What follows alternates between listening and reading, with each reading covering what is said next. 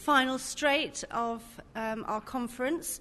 Lots this morning, if you were in this session, about learning in the mind. And I'm sure lots of you have been wandering around the exhibition looking at lots of new shiny things and thinking they all look great, but what the hell am I going to do with them and how do I use them? And so this session is actually all about putting it into practice. And we're very honoured to have two great speakers here today. We've got Craig Taylor, who's a communications technologist at Durenco UK. I'll talk a little bit more about him in a second. And Paul Simbeck-Hampson, who is with Internet Time Alliance, an associate of theirs. And their particular track, if you like, today is to help you understand how you might want to go away from here today and start using some of this stuff in a creative and innovative way, but practical as well, not kind of being too far off the wall, and it's actually easier than you might think at this point in time. So without further ado, I'm going to introduce Craig. Craig has worked in an L&D environment for 17 years, initially with the British Army, so he brings quite an interesting background with him, subsequently in the rail industry and currently with the nuclear industry. He has an increased interest in how current and emerging technologies can be used to enhance learning and the learner's experience. And in 2009 implemented a company-wide implementation of Atlantic Link suite of rapid e-learning. So if any of you are trying to do that at the moment, he might be a good guy to talk to.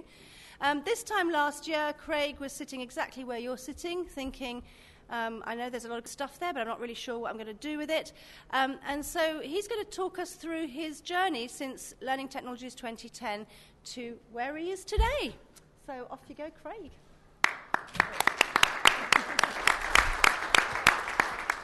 Good afternoon, Olympia. Pathetic. There's method behind the madness. Roll with it, go with it. Good afternoon, Olympia. Good afternoon. That will become apparent later on, I hope, if I can get a Wi-Fi connection in here. So, Kathy's told you what I am. Let me tell you what I'm not. Before I do that, though, just up on here, we've got a text wall running. I'm very conscious of when I came here last year, Twitter was something that Paris Hilton was doing in an elevator. She was tweeting in an elevator. I didn't have a Twitter account. I saw the value of a Twitter account from attending this conference. If you haven't got a Twitter account yet, then that's fine, but I still want you to be able to join in. So I've set up a text wall. The text wall number is here. It costs the same to text it as it does to send a text. So if you've got free text, it's free to send it. If it's not free, you'll pay whatever your standard rate is. And you need to prefix it with LT, Learning Technologies 11. Learning Technologies 2011 needs to prefix your text. And then you can text that number. It is anonymous, so come on, screw the nut and keep it clean and, don't heckle from over there, heckle from this side. If you are on Twitter, we'll also be rotating through a Twitter stream as well. So if you're posting tweets, you'll be able to see what you're tweeting and responses.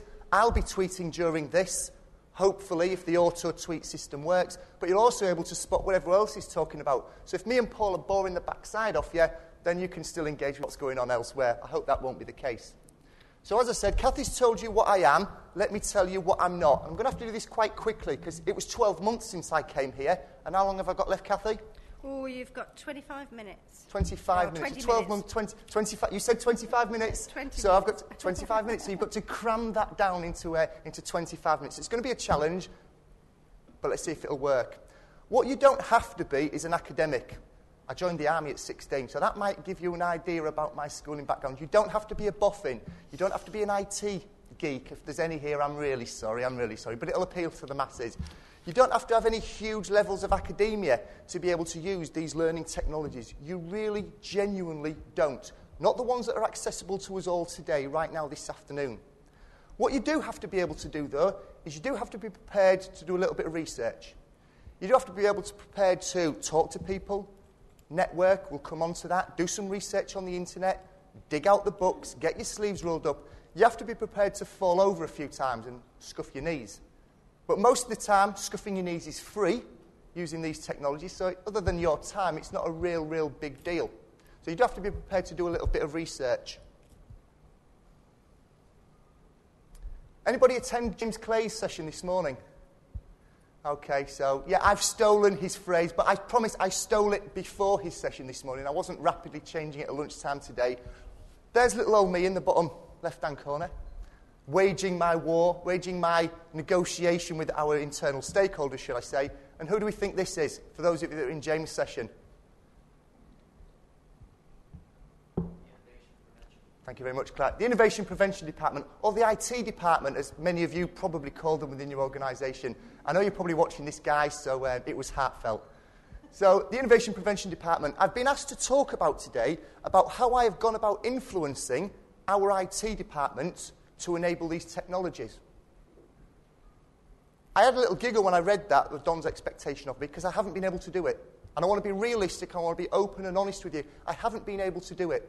I have struggled like, I was going to say you won't believe, but you probably will believe it because you're either about to have that struggle or you're already engaged in that struggle. It's difficult. My only advice I can give, and I've learnt this 12 months too late, many might say, is if you're not the biggest, loudest, sharpest toothed dog in your organisation, take it with you. So if you need to find a sponsor within your organisation, if you need to find a stakeholder that wants you to help them solve a problem by using learning technologies, take them with you. Sell them the business case, put it to them in terms they'll understand, and then allow them to go and engage with the behemoth that is the Innovation Prevention Department. And that's not necessarily your IT department, to be absolutely fair. It could be other areas of the organisation as well. So if you can't win them over yourself, get an ally who can. Get allies that can, even better. A little bit of a white lie was told a few minutes ago, and it was intentional. I didn't actually start my learning technologies journey this time last year. To be fair, I started it about 18 months ago when I was tasked with looking at a suite of rapid e-learning products because we, at that point, outsourced our e-learning. We outsourced it to 5 or 6 vendors, which was great, except it meant that the learner had 5 or 6 different passwords or logins to remember. Sometimes they only did the e-learning every 2 or 3 years, so I have trouble remembering my passwords from one login to the next, let alone from one year to the next. It also meant that our L&D team had 5 or 6 databases to go to extract the information, to then bring it back to our system, to input it, a mammoth task. So we decided to bring our e-learning in-house. We went through a number of options, and in the end we settled on using the Atlantic Link product. Since then, the feedback has been phenomenal from the actual learners themselves. What they've really benefited from was not having an off-the-shelf product. Given the nature of my industry, nuclear, a great deal about what we promote as learning cannot be shared outside and probably isn't able to be shared outside because of the niche knowledge that it is. It can be when it sits behind our firewall. We can make very specific images and references and video footage absolutely focused on what that individual does, not what that process does in general. So we made a really wise move bringing the e-learning in-house. Happy to talk to anybody about that. That sort of kick-started my journey with learning technologies. But if I'm perfectly honest, and I'm being brutally honest, I thought that was it. I thought that was e-learning. And it is. It's a small piece of the jigsaw puzzle that's e-learning. What I didn't see until I'm sat, probably actually where you're sat this time last year, give or take, what I didn't see was actually it's a tiny piece of a much, much bigger jigsaw puzzle. And hopefully I'm able to give you a few pieces of that for the rest of this session. You've got sat on your desks a desktop calendar, a small plastic CD type case. That's yours to take away. Thanks ever so much for my department head, Neil, for sponsoring that. Cheers, Neil. And thanks very much to Sam, our graphic designer, for putting it together. That is yours to take away. So it's a little bit of a gizzit from me for you to take away, but it's also going to be the vehicle that I'm going to allow you to steer for the rest of this session. So without further ado, if you could crack it open, have a look through the slides, and anybody, anywhere, please just call out one of the months and hold it up so I can see what you're talking about. May, thank you very much.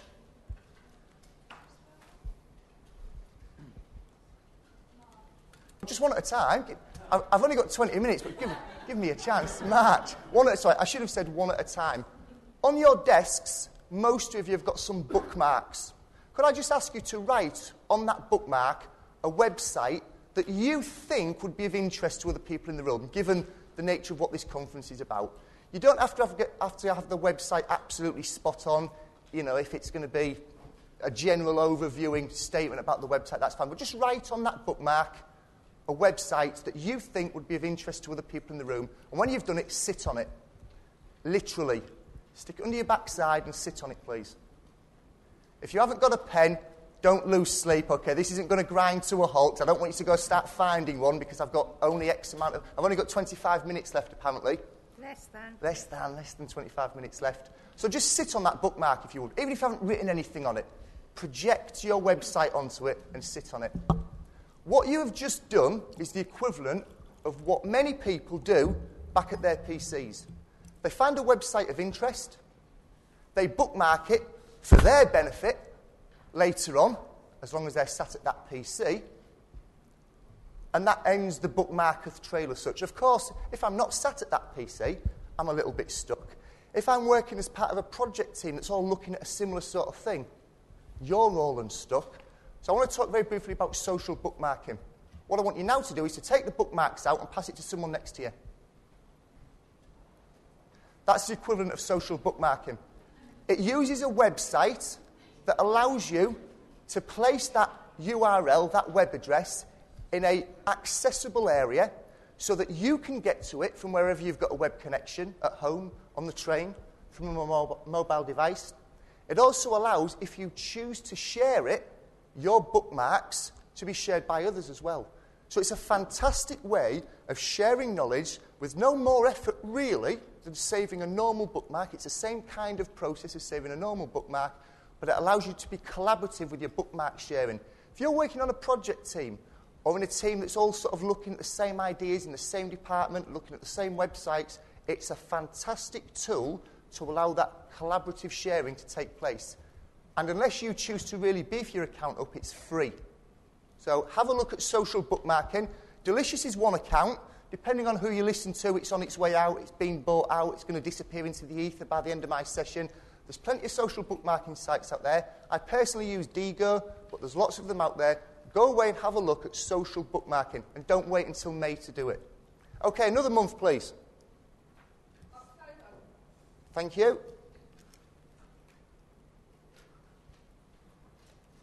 I'm pleased you said October because it allows me to tick one off without really doing any effort. QR codes. I had planned to talk briefly about QR codes until I found out that Paul was speaking in much greater depth about QR codes. We are using QR codes in our organisation.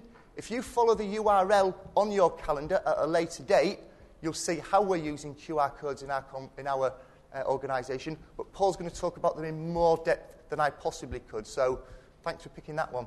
An easy win for me. Another month, please.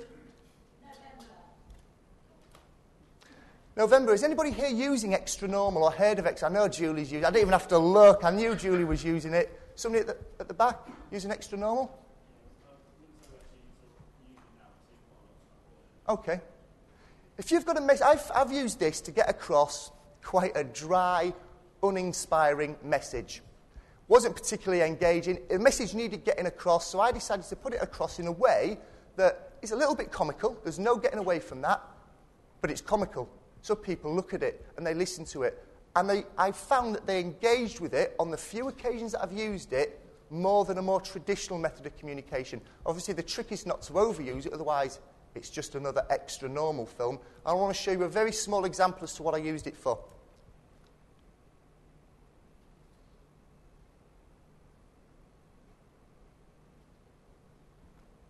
Hi, for those of you who don't know me, I'm Virtual Craig. Similar to Real Craig, only less handsome and less modest. As you may know, I have recently become the communications technologist, and one of my responsibilities is to review the current intranet. I'll shortly be inviting you to a meeting to discuss ideas as to how we can continue the great work that many of you started 18 months ago. There you get an idea. You can have dialogues taking place. If you can type, then you can create a short movie like that. It's comical. The words don't quite translate. There's that lilt to it. But that in itself is the beauty of it. It's actually quite fun. And the feedback I got from that, from this audience that I invited along, was extremely positive. And they liked the fun way in which the message had been given. Extra Normal, when I prepped this session, back in September, October time, when I first got the nod, not that I was panicking or anything, was free. I'm led to believe over recent months they've changed their pricing structure. Here we go. And now you have to buy elements of it. You always could upgrade, but now I believe from the word go you have to buy elements of it. I still don't believe it's expensive for what it can do. Go on, Julie. You get 300 purchase points when you open an account. What if you've already got an account? No, you don't get them. But if you open one at the moment, Open a new account. You get 300 points so that you can start. Okay. And then you rapidly Once they've hooked you. But a short 2 to 3 minute piece will probably cost you about 140 points. So Right. you've got something to play with. You can get a few messages across then cheaply to begin with. Thank you very much for that, Julie. Appreciate it. So have a look at extra normal. If you want to get a message across, then you can get it across using this tool. It provides an embed code. So if you're using a virtual learning environment, Moodle, something like that, you can embed it within that. And all of a sudden, you're starting to, you're allowed to create a portal and you can drag content from all over the web into a single place. That's one of the options that will allow you to do that. Another month, please. December. Anybody here using SlideShare? Using it as in to push content out? Anybody using it to receive content? So more, I imagine that being the sort of ratio as it was. SlideShare is a wonderful tool. It allows you to put your PowerPoint slides up onto the internet and allow them to be viewed by others. Big deal, I'll just email you the PowerPoint presentation. What it allows it to be done, though, is because it's so collaborative, because it goes out onto the internet, you can either choose to share that with everybody, as I do, or you can choose to create a secret URL that you only pass on to certain people to kind of protect the sensitivity of the PowerPoint presentation. What you can also do is you can overlay a voice recording on top of your PowerPoint slides. So if I were to just launch my SlideShare presentation with no audio, you'd go back home and all you'd see are some pretty images on a screen with a few logos, and that would be it. Well, that's not what you're going to see if you choose to follow the URL that I tweeted out earlier on. What you are going to hear is me sat in my conservatory with a little bit of background noise going on. I tried, trust me, actually talking about each of these products in a linear fashion, because there's no way I could get around that because I didn't have a real audience. So if you follow the URL, once you get back home, you'll see my slide shares. And if you want a reminder as to what this was about, then you can go and do that. And I talk perhaps with a little bit more ease, because I had the luxury of time then, about these some in much more detail. So those people that aren't here can benefit, and those of you that are here can have a more in-depth reminder when you get back home. SlideShare is free to set up from the word go. You can upgrade to a pro account, which allows you to create more SlideShares and do more with the SlideShares. But I've found that what I need it for at this moment in time, it's more than acceptable as the free route. If you've got PowerPoint presentations to share, think about using SlideShare. Once again, it gives you an embed code to embed back within your organisation if your learning portal or intranet or whatever supports it.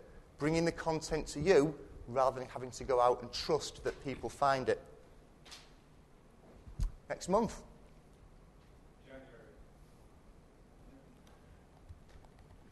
Thanks God somebody got to January. If you haven't got a Twitter account yet, get one. If it's the only thing that you plan to do this year, set up a Twitter account. And once you've set your Twitter account up, I guarantee you it won't be the only thing you do this year.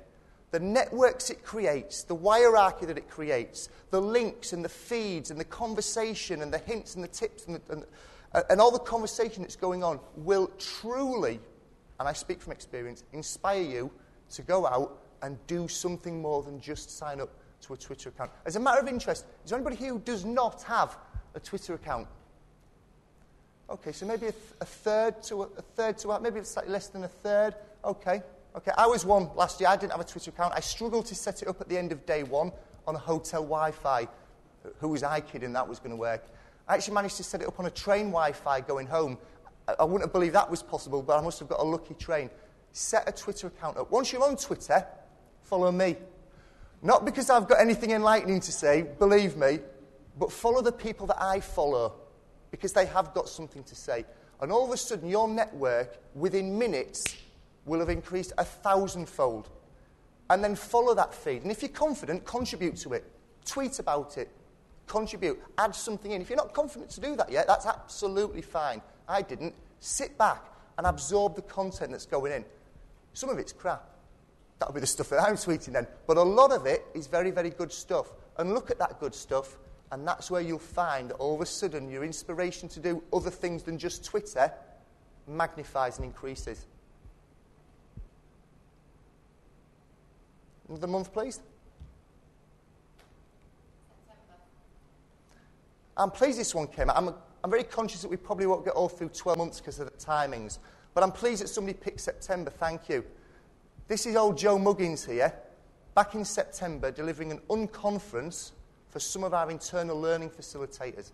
And the reason I did that was our internal learning facilitators are very good. They're very good at delivering face-to-face activities, making them interactive, learner-focused, participative, appealing to sort of accelerated learning techniques. They're very, very good at delivering face-to-face events. They think e-learning is what I thought e-learning was. Click next, do something on the screen. Click next, click next, click next. I took them away for a day, off-site, because we've got unrestricted access to the internet then, and actually did essentially what I'm doing now, but in much slower time. And I took them away, and I passed on the benefit of my wealth of a good 8 or 9 months of research was passed on to them. Some of them have ignored it. Some of them have taken away and started using it. A lot of them are using social bookmarking because it's so simple to set up, and it's very easy to pass on to your learner group as well. So once you've done some research, once you've got a bit of experience under your belt and you're confident with talking about these tools, don't keep it to yourself. Bring together the people within your organisation, your immediate team that might not actually be learning facilitators. If you're responsible for a training team or a learning team, bring them along, pass the word on. You won't get a 100% hit rate. Who is naive enough to believe that they would? But if 1 or 2 people take something away from that and then start to embed it and start to use it, it's been worth the investment. So, pass on the wealth of your knowledge in a couple of months' time or whenever you feel comfortable. Got 5 minutes, Craig. Thank you very much.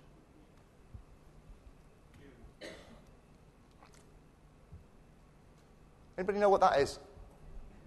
It's a flip camera, and we've got one sat here, a flip camera. When I prepped this session, I was full of angst and I was full of anger because we can't allow cameras on our site. Understandably so in some areas, maybe not so in others. Only a fortnight ago, and I'm quite pleased it's happened at the time it has, I've actually got permission for 8 or so of these. You wouldn't believe the documentation that goes with it. Maybe some would, it's a nightmare. Essentially, 8 of these now are going to be passed around the organisation to nominated people who can only use them on nominated PCs, having read War and Peace and signed that they've read War and Peace. Box has been ticked. Everyone's happy. They must have learnt something because they've ticked a box. And they're actually going to be able to use these to generate some user-generated content in their workplaces without having to call on our film crew to go and do it and the rigmarole process that goes behind that. They're going to be able to do it on the hoof. I was inspired to do this by coming here last year and listening to Peter Butler talk, who then worked at BT, about their Dare to Share project. If you've not heard of the Dare to Share product, fear not. If you follow the URL that's on your calendar, it will take you to a YouTube video where Peter Butler talks, and his team that supported him, in a fair bit of detail about how they went and adopted this sort of approach. And it wasn't just flip cameras, they used all sorts of mobile cameras to record content from their field staff. Think about how distributed BT is, and then feed that back into, for want of a better word, an internal YouTube. So have a look at mobile technologies. These aren't free. If they are, I've made a big mistake over the past couple of weeks ordering 8 of them. They're not free, and the time to invest to get people to use them isn't free either. If a picture paints 1,000 words, then what does a moving, talking picture do? So have a think about using some sort of mobile video technology. Very simple to use. I can use them, so that equates to being very simple to use. Another month, please, if you would.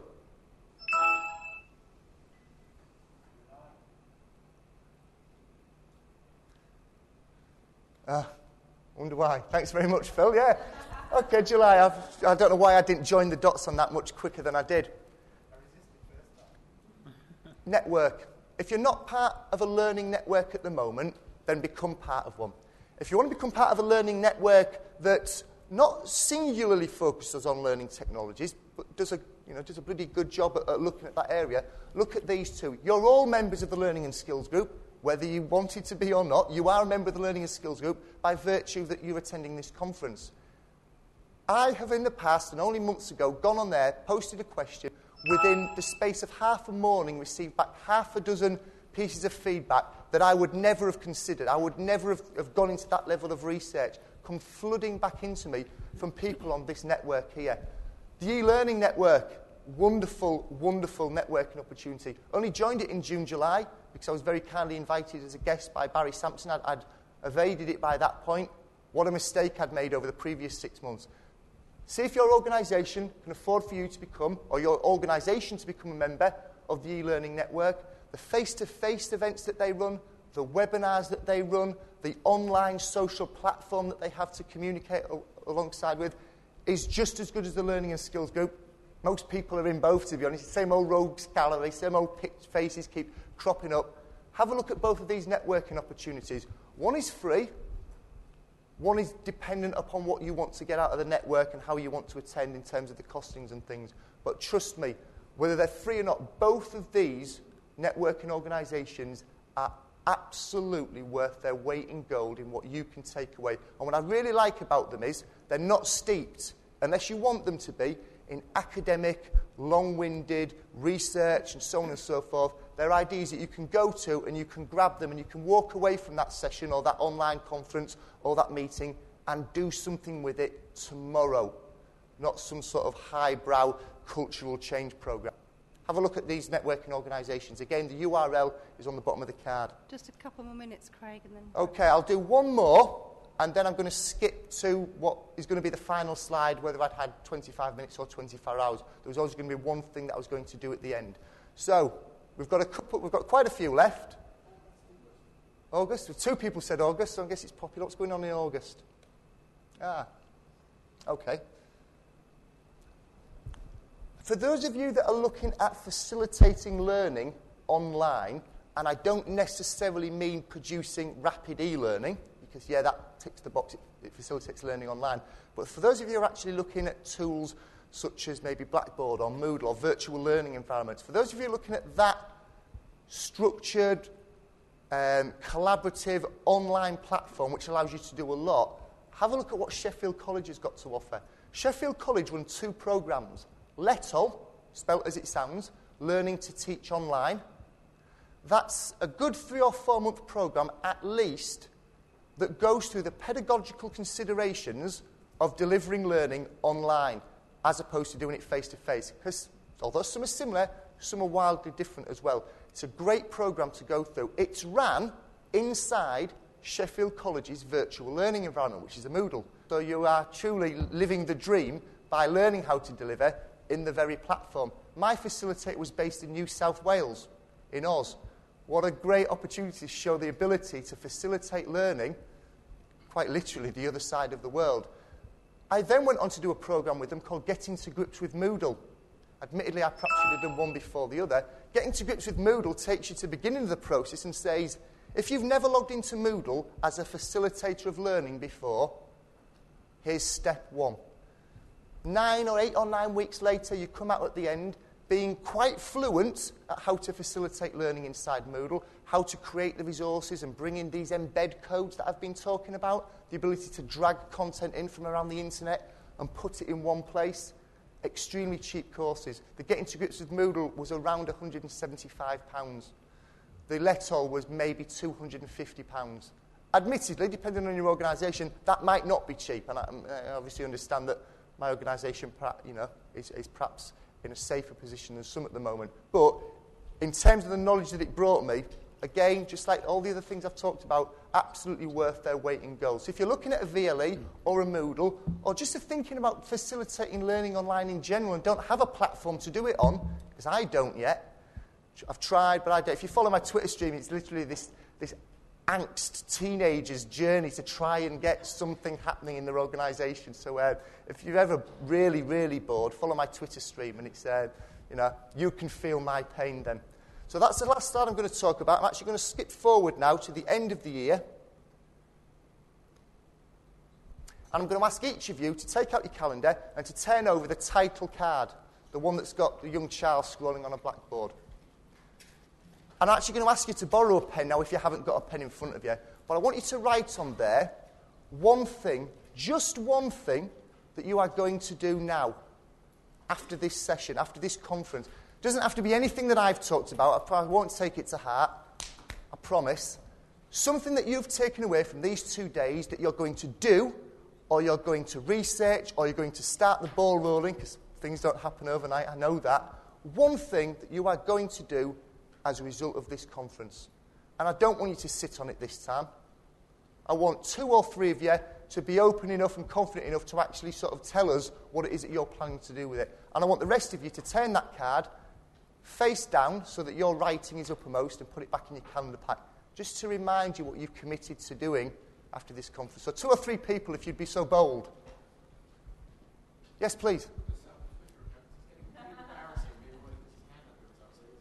Setting up a Twitter account. Okay, we've got one potential convert there. Stick with it. Stick with it. Don't... A definite convert. Stick with it. You probably won't get the immediate benefits, but stick with it. Follow me. Follow who I followed, more importantly, and you will get something from it quickly. 2 more. Yes, hello. Okay, look at Extra Normal. Does a lot more than what I showed. They're different camera angles, different backgrounds, different characters, multi-character dialogue. So it's a great Q&A. You can do a lot of Q&A, frequently asked questions type thing in Extra Normal. And a final one, final committal. Oh, go on. I'm